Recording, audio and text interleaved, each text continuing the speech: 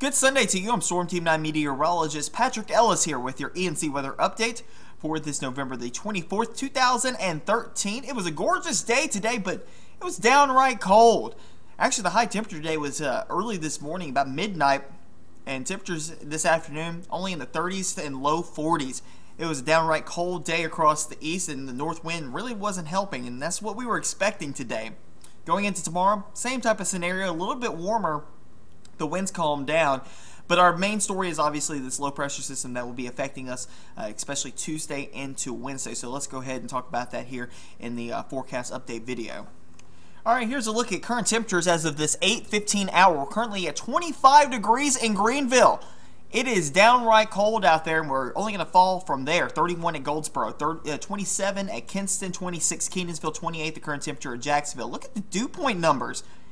All in the teens and single digits, so very dry air. This is that Arctic high pressure system that is definitely muscled its way into the area. Winds are currently out of the north anywhere from about 5 to 10 miles per hour. They are going to go fairly calm tonight as we go through the overnight hours. So that's going to set us up for radiational cooling. That's going to be the clear skies, calm winds, equals cold temperatures. So definitely a cold night in store for us across eastern North Carolina. Here's a look at the rundown. Still chilly for Monday as the Arctic high pressure system moves basically on top of us. Then we're talking about that coastal low pressure system. This is going to be a pretty nasty deal, especially Tuesday into Wednesday. And then cold, but at least clear as we head towards your day on Thursday for Thanksgiving. Here's a look at the satellite and radar. Just a couple of high clouds streaming through. This is well ahead of the system back off to the west, but a couple of high clouds trying to streak across the state this evening from the northwest corner all the way down towards Wilmington. No major issues tonight. We'll stay clear through the overnight hours. Here's a look at our precision forecast model. And temperatures on the model are running warm. I definitely don't think that Hatteras is going to be at 44 degrees. It's already down to 34 as of right now. So obviously that number can be discounted, and a lot of these numbers are going to be discounted as well. Most areas will be dropping into lower to middle 20s inland. A couple of the cooler pockets may drop into the upper teens. Then east of Highway 17, that's where we're going to see the middle 20s likely. Places like Washington, Swan Quarter, Columbia, back over towards Elizabeth City overnight tonight. So definitely a cold night. Tomorrow it has good handle on the temperatures there. We're only going to make it to the lower to middle 40s. So it's going to be a cold day again, but thankfully the winds won't be so bad. Sunny skies throughout, but there will be a few clouds trying to sneak in through the afternoon hours. Won't be any issues with that. But we will continue to see the clouds increasing through Monday evening and into Monday night. Temperatures Monday night will drop into the 30s. Now, I will say this, likely Monday night the temperatures will hold somewhere in the low to mid 30s and then rise from there as we head through the overnight hours into early on Tuesday as the warm front lifts northward. And that's with our coastal low pressure system. So let's get a look on what's going on. Cold front off the coast, off the board. High pressure in control of us right now. What we're looking at mainly is this big system back off to the west. Obviously, we've got our midweek storm starting to get its act together. Rain showers, even a mixture of rain and snow back off to the west. Surface lows off to the north over in Colorado. The upper level disturbance is down across Baja California and the Bay of California right now. All of this is going to come together, and it's just going to be a nasty deal coming up as we head towards Tuesday and into Wednesday. Here's kind of a look at what's going to happen. You've got the frontal boundary back off to the north and west. That is your Arctic front. That's the second front that's going to move through, bring the cold air on the back side of this. The surface low back off to the west as well. Here's the upper level disturbance still back off to the west as well. This is Monday morning, and we've got showers across places like Texas, maybe even some rain snow showers in the deep east Texas, all the way into places like Little Rock, Arkansas. They've got winter storm warnings up right now over there in Arkansas. This whole thing's going to lift up and really move through this area. Now we head towards Monday evening. Still the same scenario, the low pressure system getting its act together, and then look what happens. We go into Tuesday afternoon, and the rain showers start to move in here as the warm front lifts northward. That's when we're going to see our best chance for seeing strong to possibly even a severe storm. Not thunderstorms, The lapse rates in the atmosphere are not conducive for lightning, but definitely the potential for some wind energy to be transferred down to the surface, and also just the fact that we do have some shear in the atmosphere. And with boundaries, they can do a lot of things. So we're going to watch that closely. I think late on Tuesday into Wednesday is when we could have that potential. Cold air starts to move in here. Low pressure moves off the coast. And by the time we head towards Thursday, we're clearing out and we're dry at that point and clear. You see 6 o'clock in the morning, sunny skies, but it will be cold. Obviously, high pressure in control, and that's going to be one of those cold Arctic highs. So what are we thinking over the next couple of days? We're putting into the orange category for heavy rain. This is going to be a soaker, and then a yellow category for damaging winds. 1 to 3 inches of rain possible out of this system. This is going to be a heavy, moisture-rich system. Hail, no issues, and the reasoning why is because lapse rates aren't there for that. Damaging winds, 25 to 35 miles per hour, and that's outside of a thunderstorm, or outside of a storm. We're going to have some brisk winds out of the south as that warm front lifts northward. Once it gets out of here, the wind still will be northerly and breezy, and then we'll make the mention for an isolated chance for a tornado. Not a huge issue, but with warm fronts lifting northward and you have enough shear in the atmosphere, you could get something to spin up, especially along that boundary. So that's something that we're going to be watching.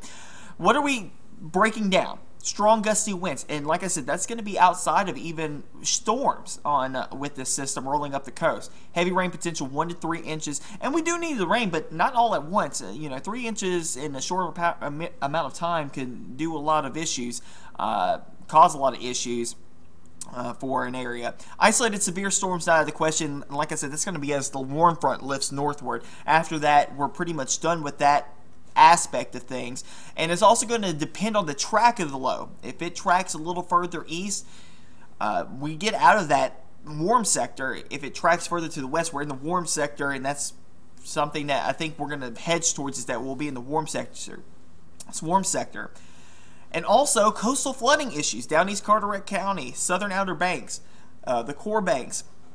We're talking about you guys, possibly some ocean overwash, especially with the winds being persistently out of the south, 20, 25 miles per hour, possibly as high as 40 miles per hour with the gusts. It's definitely going to be one of those things where we're going to have water getting piled up, especially on the southern shores of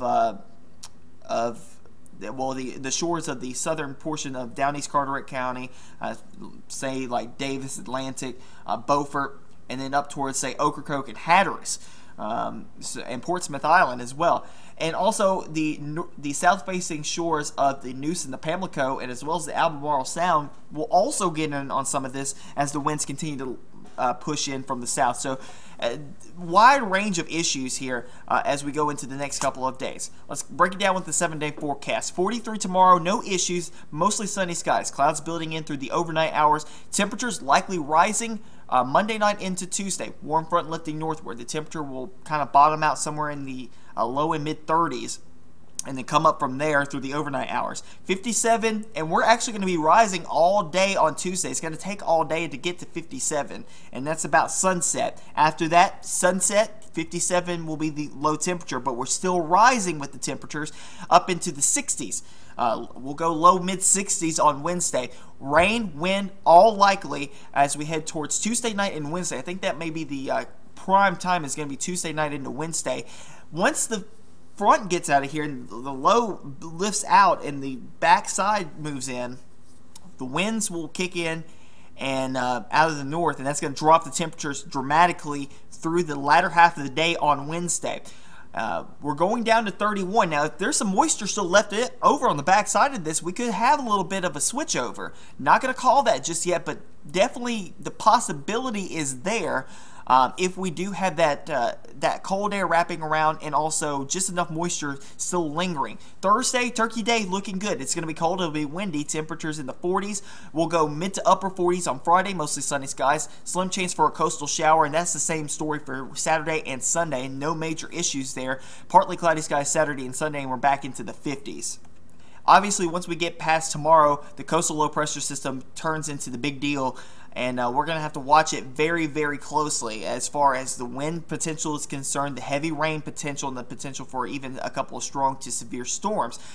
Like I said, not a slam dunk on the severe storm aspect, and even the frozen precipitation on the backside, not a slam dunk either. So we just have to watch the trends, but we have a good idea of what we can expect as we head towards Tuesday and into Wednesday. A lot of folks going to be traveling Wednesday and Tuesday.